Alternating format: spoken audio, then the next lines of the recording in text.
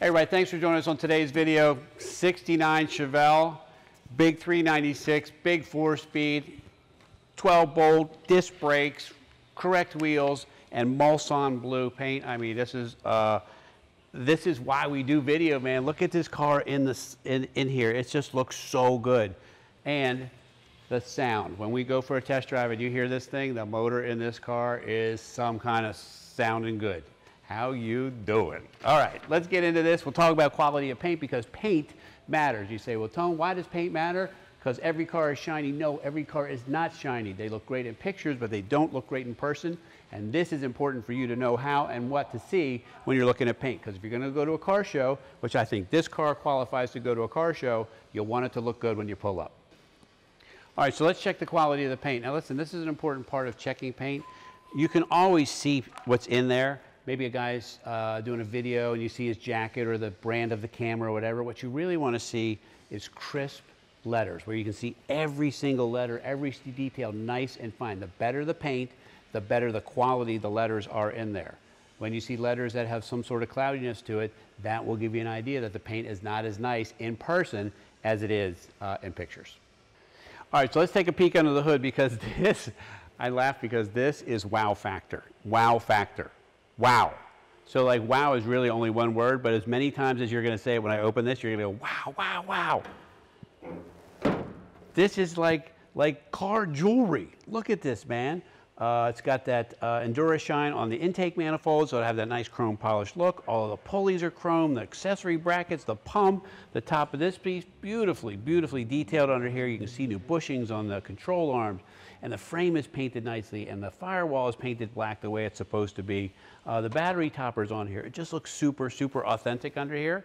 Not to mention it looks authentic, but it's a tiny little bit of extra bling. So if you wanted to kind of return this back to stock, you could. It would be very easy, but I think it looks so nice that I'm not sure it even matters. And we were told that it was rebuilt to 375, right around 400 horsepower here.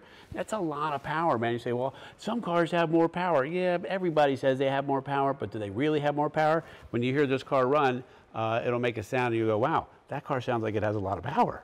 All right, so I like to show some of the detail stuff. With restoring a car, all new chrome here, chrome tips, bumper, taillight bezels. And you say, well, Tone, what does it really matter when you're talking about chrome bumper or whatever? What I'm talking about is the detail and effort it takes to get to this place, right? You just don't write a check and hope somebody will give you a new antenna bezel or something like that. When you see somebody who's done all of this around the car, not to mention, we're going to take a quick peek underneath here. There is a lot of effort, man, and the price of this car, it costs way more to restore it, and that's the way you want to buy a car. A car that's restored by someone else, driven a little bit, and then it's less money is really the way to go. So check out the detail in here. So not only do we have the correct trunk mat, the correct aqua trunk splatter paint, we also have the jacking decals here, right? Kind of the little detail stuff. Agreed.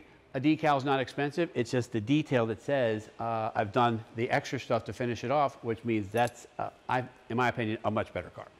I wanted to show you this view here for two reasons. One, you need to see the detail and effort that's put in here. Normally when a car is just what we call aerosol overhauled, everything is black underneath because it's just much easier to cover up all the grease, rust, all those things in black. When things are lots of different colors, that is the detail showing you fresh parts, nice detail, nice restoration. And so look under here, you got your 12-bolt hanging down there, the exhaust is a different color, the shocks are a different color, the bolts for the shocks are a different color, right? And secondly, the reason why I wanted you to see this is what most people will see from behind. They'll see driving behind going, wow, that is a beautifully restored car back there. Not to mention, it's pretty fast, you probably will have beaten them, and that's also the view that they're going to get to. All right, so come join me in here and see why these cars have become probably the most popular muscle car in our inventory.